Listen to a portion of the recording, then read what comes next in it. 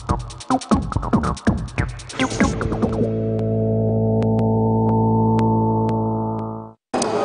well then, a very warm welcome to you wherever it is you're tuned in from. It's 8:30 p.m. Wednesday, and when you see that bumper right there, it's time to talk matters technology. I'm Brian KTN. Welcome to another episode of Techfile, where we'll be talking all matters technology.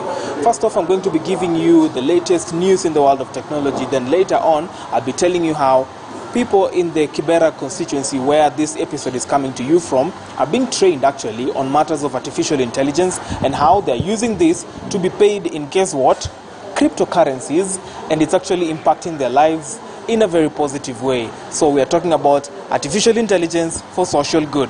But first off, the tech news of the week.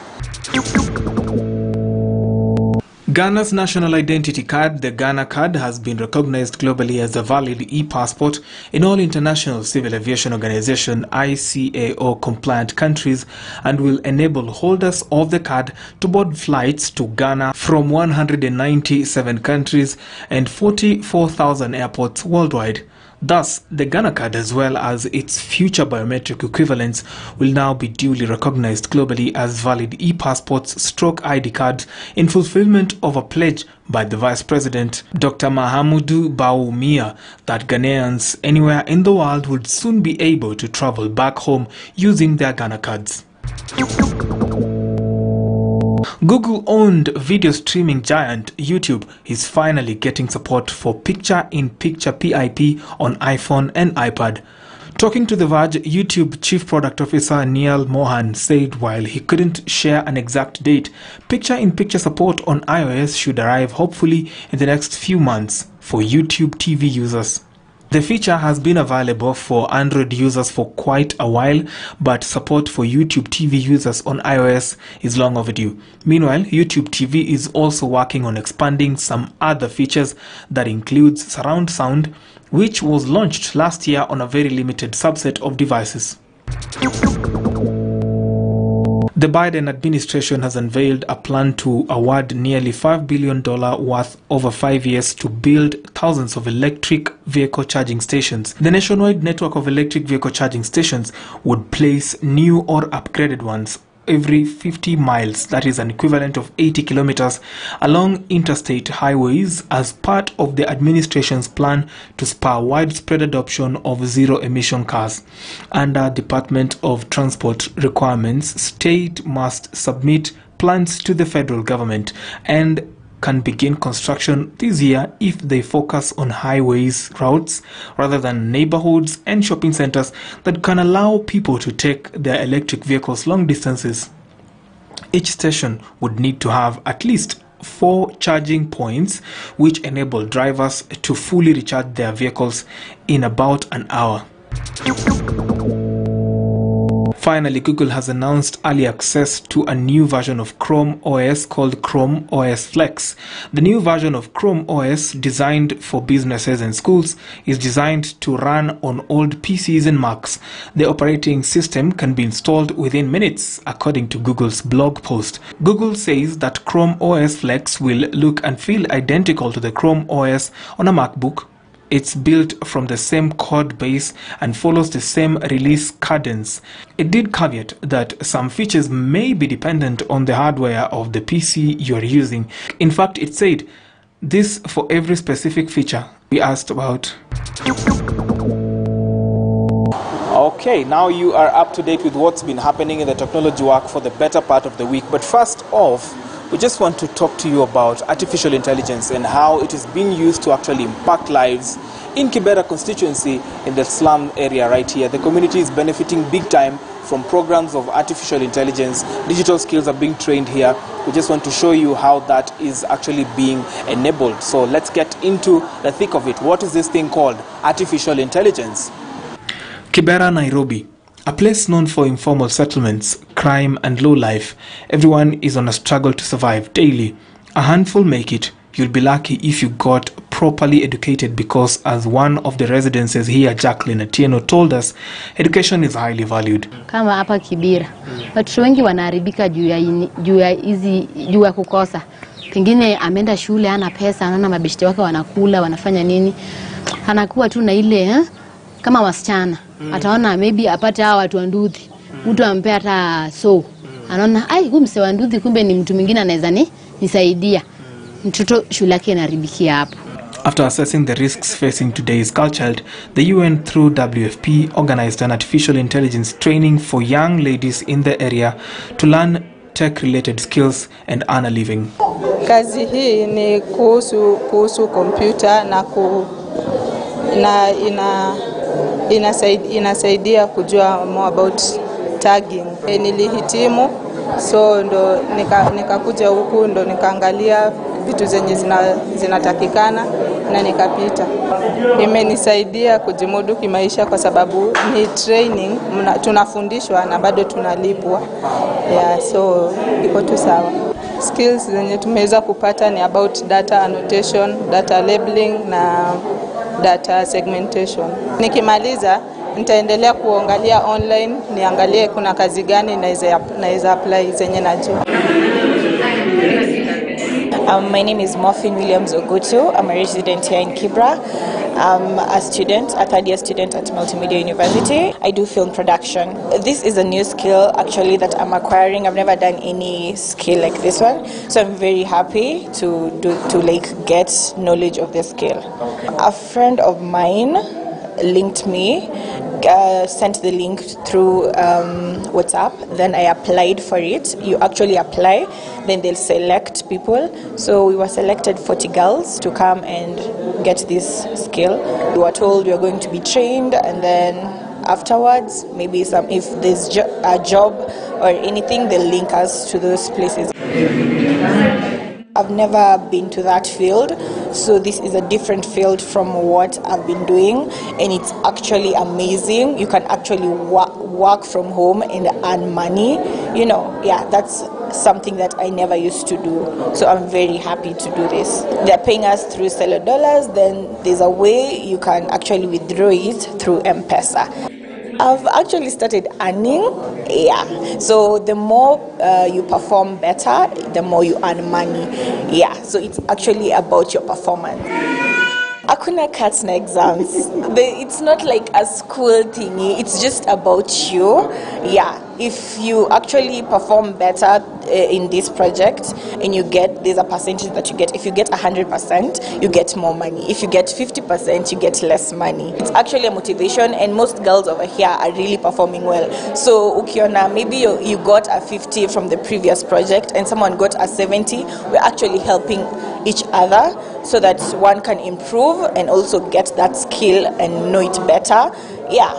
It has given me a good perspective on online work, as I said. So I want to know more about digital microwork, and I want to venture in that field also, because I've seen there are less girls than boys.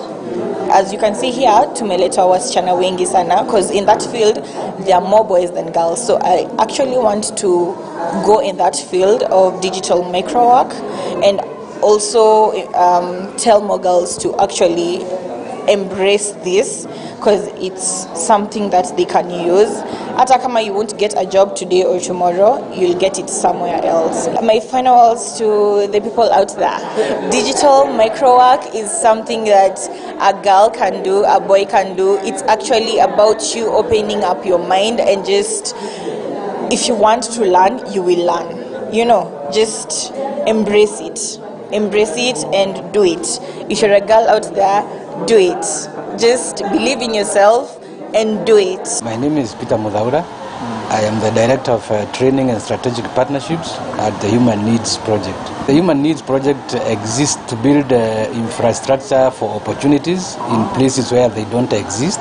And so we have a wide range of services, but they can be easily categorized into two, as wash and sanitation services and empowerment services. And under empowerment, we have a number of training programs, including meeting rooms and savings and credit cooperative organization, entrepreneurship training, professional video production training, Nikon digital photography training, and the biggest category being the ICTs. It's been a good experience. It's actually very fulfilling, because nothing is better than having young people coming back to you and saying that we came here with hope and we left with opportunity. We had one of the biggest partnerships in the past with an organization called Summersource. We have had over 2,000 young people getting actually trained here and employed at their BPO. And we have many other partnerships like the Nikon digital photography training, which we are offering in partnership with ISL. We have had very many other young people employed in production houses, in studios, in ISL's shops. My name is Bonfas Gishohe. I come from Kibera in a village called Kibera. I'm a beneficiary of Impact Program in the first cohort, where we learned about digital work and micro work, where we did and we passed. We started doing the production part, and apart from that, I'm also a community leader. I just trying to empower the community through chess. The course took 2 weeks to complete. Initially, during the corona pandemic, unfortunately I lost my house, I lost my job, and then I was in a very bad state and mental-wise. So by the time the program kicked in, and then I earned, at least I was able to get my life back in the rest. So I got a house. I started now empowering the community using chess, at least the little money that I got, where I started training kids on playing chess. My name is Janet Brandy Awiti, a resident of Kibera, and I was lucky enough to be part of the micro-digital work program, where we got to be trained on online skills and how to work online. So it has really been of help to me personally. The biggest lessons I took away from the micro-digital work was, I gained a lot, because previously I didn't know on how I can work online, but then from the program I even got to find other sites that I can work online, like remoters. Through the program I was able to save, and I even started my own business from the money that I saved, because previously I had savings, so it added to the savings and I was able. My name is Rosemary Gatahi, and I'm part of the innovation team at the World Food Program. Impact is a digital livelihood project where we connect young men and women to training and jobs on the internet. We really believe a lot in this program Impact, because through Impact we are teaching people how to fish rather than giving them fish. And this is important for the World Food Program because our aim is to finish hunger by the year 2030. So, we realized a while back that we need to be a little innovative in how we approach this task, so that we accelerate and reach zero hunger by 2030. And one of our projects, Impact, it was really sort of like a no-brainer. The digital economy is on the rise. It's $1 billion economy, and there's opportunities that are available and accessible to everybody irrespective of the geography. So we asked ourselves, how might we then extend these opportunities to the people that we serve in the different areas that we work in. And Kibera is a community that we felt could really, really benefit from this, because there's a very large pool of talented young men and women, and it has great access to technology. All that was missing is a small piece, setting up some infrastructure here and there, which we've been able to do with, very generous support of our donors. It is our hope and our dream that every person who goes through Impact lives with the ability to sustain themselves and their families for the rest of their lives. All right, and now you are on the know on how artificial intelligence is actually being used for social good. But then, let me now show you some very interesting videos from the net on technology.